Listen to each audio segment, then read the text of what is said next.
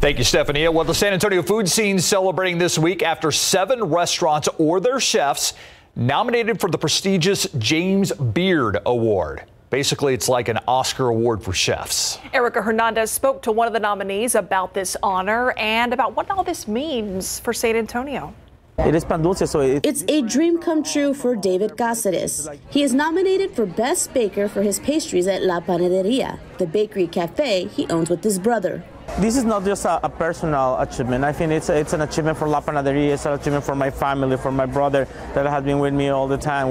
We built this together with all the 114 people that works here. This is also a big deal for this location because this is the first time Pan Dulce has been nominated in the bakery category. This is the first time that Pan Dulce gets this national recognition, and it's something, and it's in the map. La Panaderia isn't the only place celebrating. Other nominees include Mitch Lee, who is nominated for Outstanding Restaurant and Outstanding Pastry Chef.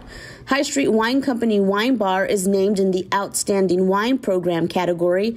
And under Best Chef category, Chef Steve McHugh from Cured, Isaú Ramos Jr. from 2M Smokehouse, and John Russ from Clementine are nominated. Everybody's excited. This is also a huge win for the city's World Heritage Office, which already knew San Antonio has a great culinary scene after being designated a creative city of gastronomy.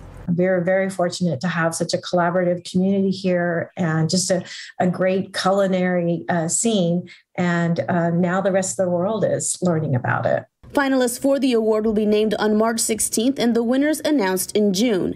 In the meantime, David and La Panaderia are taking in this amazing accomplishment.